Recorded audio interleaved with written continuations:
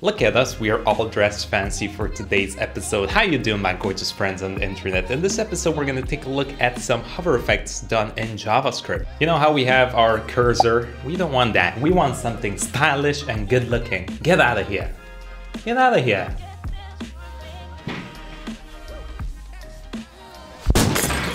And before we get going, I want to thank today's sponsor, Squarespace. I cannot say that seriously. I'm joking, there's no sponsor. But we have this Wi-Fi symbol. Wow, look at all the colors. It's like a rainbow. Hello there. Okay, let's get started. So what we're gonna do is just open up our editor. And here I just have 3 files and I have a picture, just a random picture because I want to show you something cool with this as well. So I just linked a font here and just the JavaScript and the style.css, which are just empty. I just added the font size here and here it's empty again. Poppins. Okay. So what we're gonna do is just add something in here just so we can try out the effect. So what we're gonna do is just create a simple nav. So let me go here and just say nav, and then we're gonna give this a h1 deved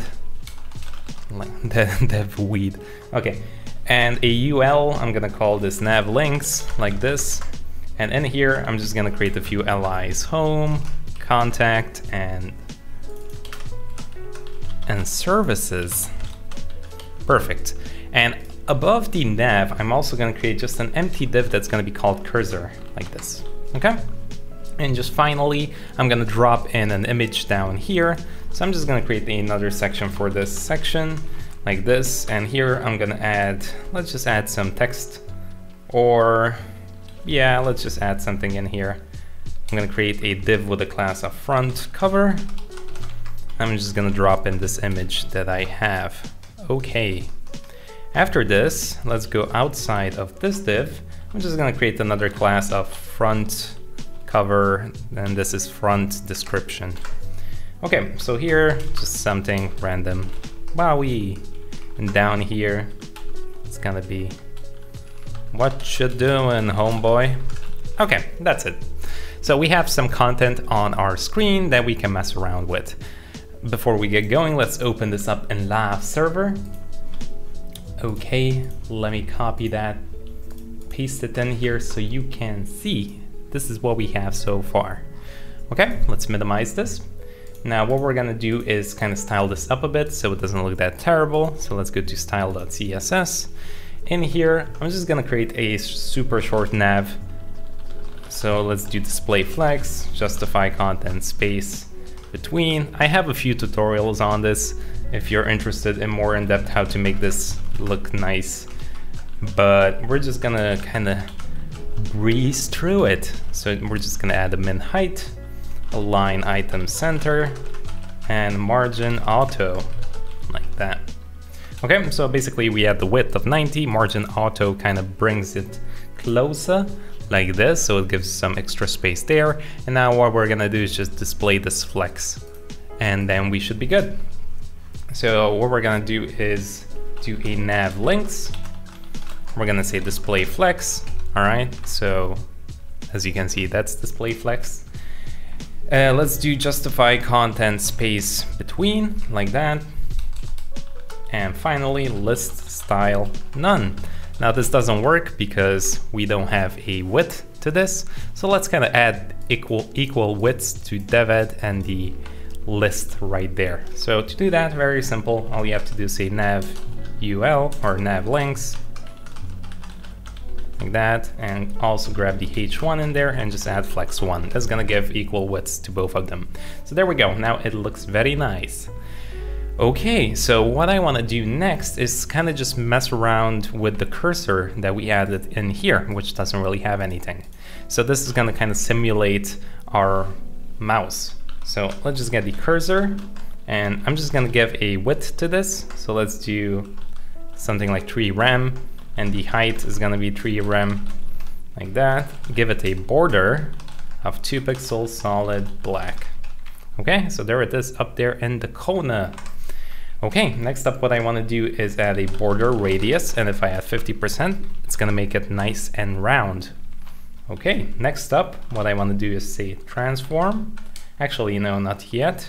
Let's add a position absolute to this, because what we're going to do is through JavaScript, we're going to modify the top and bottom position of this. All right. So for now, I'm not going to add anything here because we're going to let the mouse add the top and the left position for it. Okay, do we need anything else? Let's kind of make this in JavaScript right now, and then we're going to come back and see if everything works fine. So again, this is going to be, it's not that difficult to make this, but it's pretty cool. So in here, what we're going to do is just get the mouse cursor and set this equal to document.query selector, and we're going to get that mouse. So add the dot right there, cursor, like that, not mouse. Okay, so that's the first thing we're gonna need. We're also gonna need the nav links. So let's get that, document.query selector. Let's do all, because we wanna get all the links. Let's do nav links li, like this. Okay, so take a look. We can grab the window and just add an event listener on this. We can say mouse move. So whenever our mouse moves, we can run a function. I'm gonna call this cursor.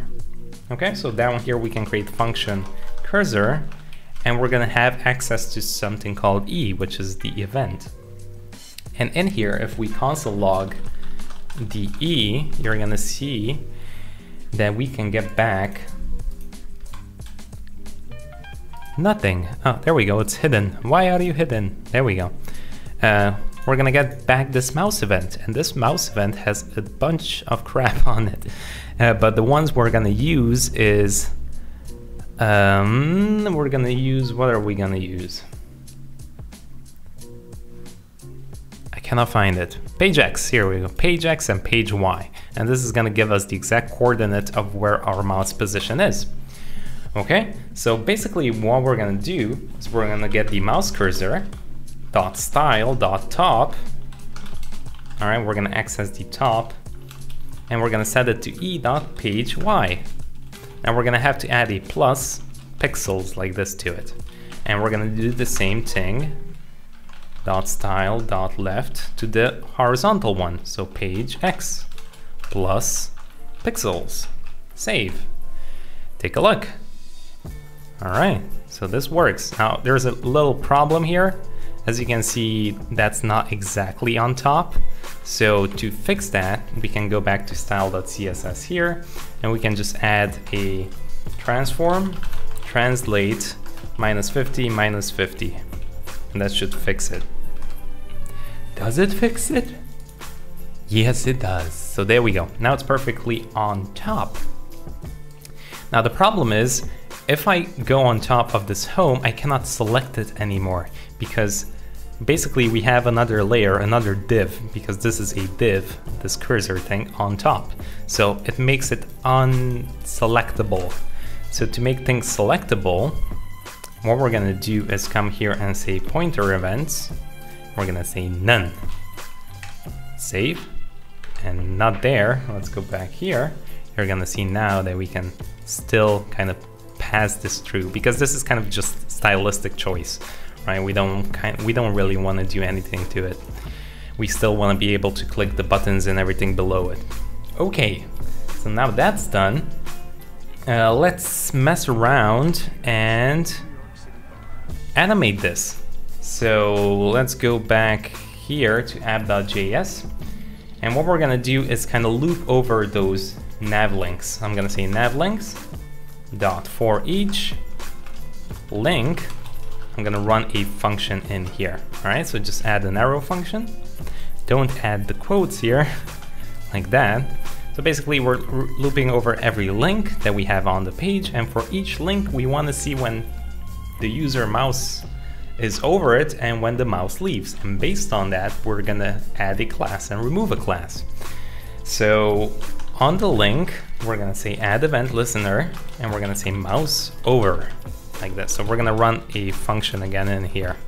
So basically what we wanna do is on the mouse cursor, we wanna say class list, add, and we're gonna create something called link row. like that. So let's go back here and create the link row. All we have to do is just say link grow, and we're gonna say transform, scale this up by 2. And also I'm gonna change the background to black. Save. So let's take a look if this works, and there we go, it works. Now the problem is once I hover off, it still remains like that. So what we need to do is kind of remove it when we are not on top of it anymore. So to remove it, we're gonna just copy everything from up here down here, and we're gonna just change this to mouse leave. So whenever our mouse leaves the link, then we're just gonna remove this. Oh, actually, you know, whatever, remove. We'll add the remove and add after, it's fine. So now, boom, boom, boom, boom, perfect. So that's what I wanna see. Now we need to transition this because it looks awful. So to transition this, we have to go back to style.css, and on the cursor, now here's the interesting part. If I just add, let's do this, transition, all 0.3 seconds, ease, save. Here's the problem. You're gonna see that, all right, well, the transform kind of animates as well. It has a transition as well till it catches up to my cursor, but we don't want that. This works, but I don't want this to transition. I just want the background and the scale to transition. So here's a cool trick. You can add transition all to everything. You can add transition all to everything, but then modify the things that you want. So I can just say transition, property, and with this, I can just explicitly say what I want to be animated. So background like this, and comma, transform. So basically you are overriding this all property, and you're just adding the ones that you want to animate. So now we're not gonna get that weird motion with this. So boom, it stays on top, but when I hover over it, perfect. So it animates. Now let's add a bit of padding to this, li, because we have to be right on top of it, and I don't like that. So let's find the li. Nav links, where is you, li? Why you do this? Why can I not find you? Okay, let's just go here. Nav links, li, and just add a padding of 1 rem. Okay, does that make it better? Yeah, it's a bit better now. Now there's another problem. Problem is when we hover, as you can see, it doesn't really scale where it is supposed to scale. So it kind of goes down like that. I want it to be perfectly on top. So whenever I'm in the middle of this, I want the bubble to be around it as well. So to fix that, all you need to do is kind of mess around with the transform origin. So what we need to do is come here and say transform origin, which is right here. And we can set this to 100% on the left and right, and 100% up and down. So now you're gonna see that nothing really modifies itself. It doesn't go down, it doesn't go up, it kind of stays where it's supposed to stay. Okay, now next step is to kind of just change the text to white. So we can make a new class here called hovered link, and we can just say color white. You can do more to it, I just kept it simple. And back here, we can get the link that we're hovering over, link.classlist.add, actually remove, because we have the removes here, remove, and we can do, I forgot, hovered link. My brain is dead. Save. And here we can just remove it, add it. Oh my God. Okay, let's calm down, everybody. We need to focus. Okay, so it changes to white, but this kind of blocks it. So what's the deal with that? The problem is that we need to add z index to this. So cursor let's add a z index of -1. Hit save, so now it's behind it. Hey, there we go. So now we have that cool effect. If you also want to get rid of the cursor, you can just go to the body, you can say cursor none. Okay, there we go. So now we have this. Take a look at that cool effect. Wowee!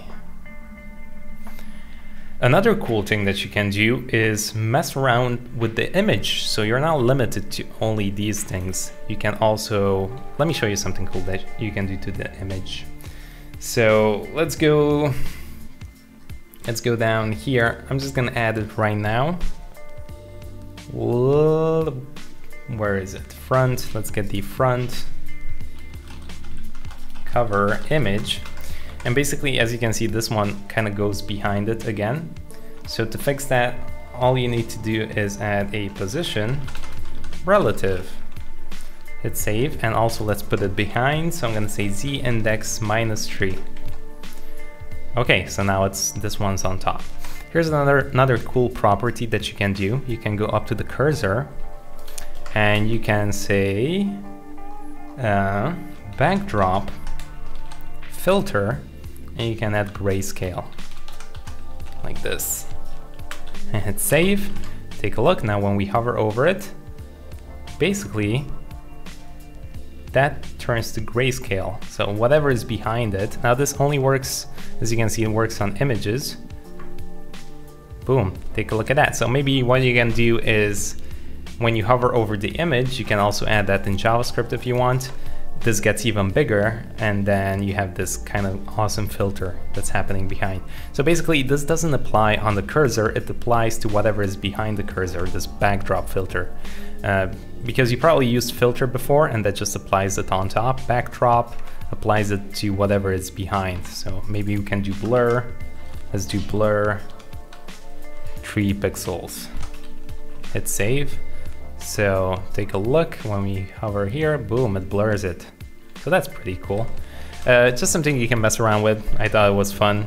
Maybe you can add it to this, but this is kind of the one I wanted to show you because I saw a lot of websites use it. I'm like, I want to be fancy too, and I want to do it. So this is how you do it. Okay, I'll see you in another world. Peace, homeboys. Okay, that's weird. Let's move on. All right, so that's gonna be it for today's episode. Thank you so much for being here with me and watching. At the end of the month, I'm gonna start working on the JavaScript course, which is gonna be very exciting, but very difficult because there's so many awesome courses on JavaScript. So we're gonna have to be unique and special. So that's coming up very, very soon.